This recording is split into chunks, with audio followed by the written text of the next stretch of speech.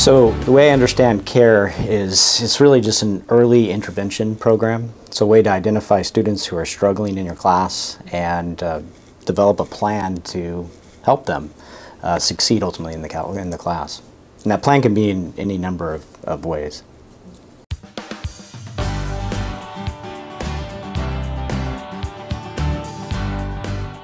So my CARE plan, what I did was I basically lectured on the first 3 chapters of the class, and then after the first 3 chapters I gave the students an assessment. They completed the assessment, I graded it, and then based on how they performed on that assessment, I developed an individualized study plan for each student. I met with the students face-to-face on a quick meeting. Took about 5 to 10 minutes, went over the results with them, gave them the study plan, the activities that I wanted them to do, and then we scheduled a follow-up meeting a week later. They came back. I also gave them a study log as well, so that they could study their time or log their time that they're actually spending doing the activities and reflecting on how well their studies went. And then I met back with them a week later and went over the plan with them, verified that they completed the activities, and gave them a chance to do another assessment to verify whether they improved or not. I didn't do too well on his first exam that he gave me. I was just not into the school group as yet, and I didn't know what to expect for accounting, financial accounting, until the first exam. Then I knew what I was in for.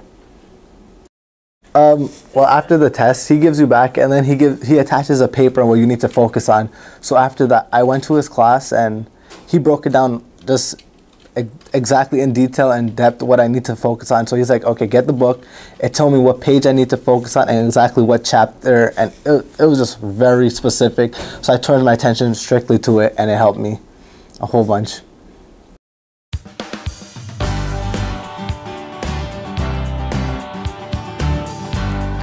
Well, I've been teaching this class for about 15 years, and one of the problems I've always noticed in this class is that students tend to struggle early on in the class for various reasons. So I was just looking for a way to be able to identify them and create a plan to help them.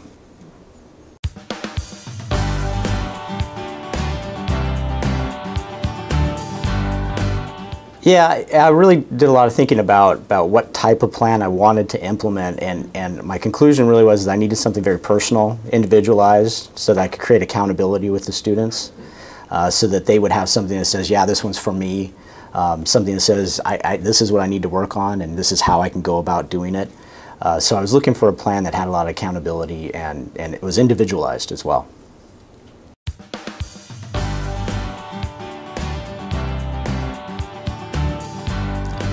Well, the benefits were easy. One of the great benefits was it gave me an opportunity very early on in the semester to get to know my students personally. And that face-to-face meeting, it was great to be able to kind of gauge where they were at, what they were struggling with in particular, and even to ask some questions about what their study habits were, what other challenges they might be facing at home, or what's causing them to struggle in the class. So that was definitely some of the benefits. The challenges were just the time that it took. With the amount of students I had that participated in the program and all the face-to-face meetings, it was challenging not just for me to find time to meet with the students, but also for them to participate as well. After I got my exam, the study plan told me, okay, I need to go to chapter 1 and I need to review what to debit and what to credit. So it made me really look towards specific things I need to focus my attention on instead of just focusing on the whole general thing. I was looking more to, okay, I'm gonna have to look at all these type of things, but I didn't really look at the specific things that make the whole part.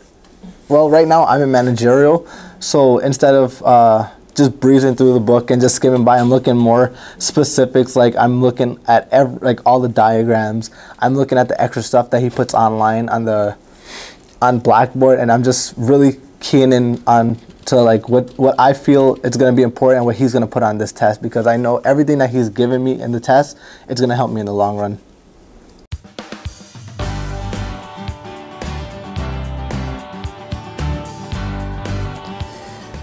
Just effort, really. It was really just a matter of trying to find the time, work the time in.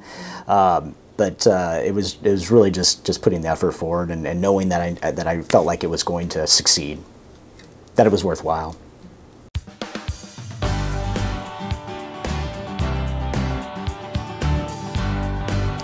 Yeah, it's kind of was amazing to me how much I found that my students really wanted to succeed. That they weren't just being lazy early on in the class. That they did have challenges. That they had work schedules or family issues that were beyond, in many cases, beyond their control.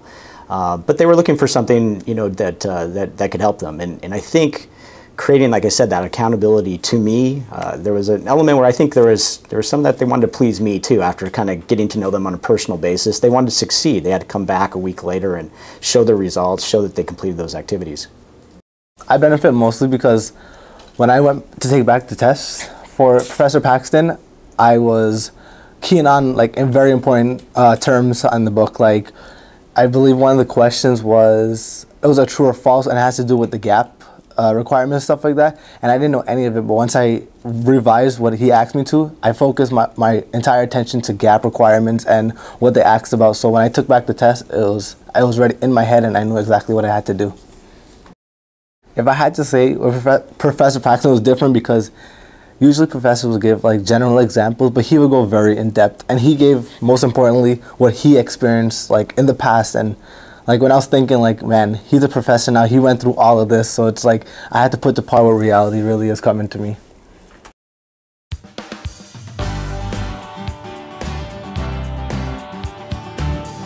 So I feel like it was a success. So I don't feel like I need to make any drastic changes. But what I need to do and what I need to find a way is to be able to replicate the personal interactions with the students and keep that aspect of the plan, while also being able to handle a larger population of students if I have multiple sections. So that's probably the biggest challenge I have faced in terms of making changes to the plan going forward.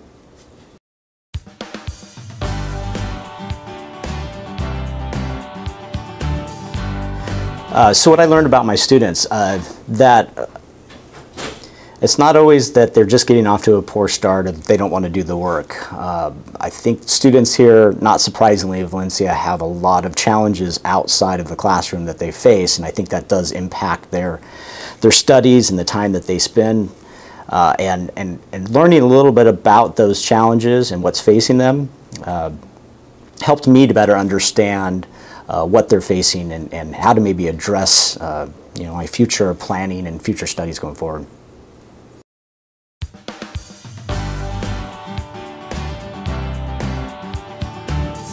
I don't know if I'm going to make any drastic changes in that regard. I still feel like the objectives and outcomes for the course have to be managed and handled in the course. So you still have to hold those students accountable for what they do, but giving them an opportunity, say, to come back and revisit a subject, using a plan like this, I think was very beneficial for them and helped them later on in the course, as my course has a lot of building blocks from one chapter to the next. So being able to go back and revisit a particular subject that they struggled in and be able to have that help them going forward was hugely beneficial, I think.